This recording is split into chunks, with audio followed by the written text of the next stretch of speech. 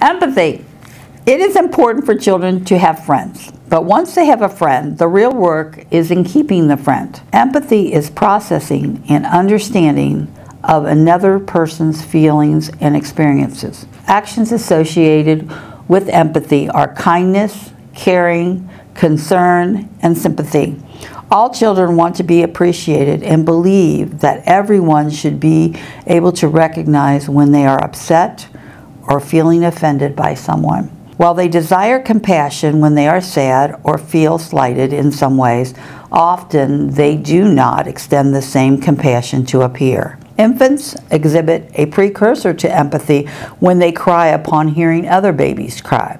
Toddlers convey the beginnings of empathy by offering others who are crying a hug or a favorite toy. Most preschoolers can identify feelings they see in others, but preschoolers cannot translate the feelings they see into feelings that they have felt.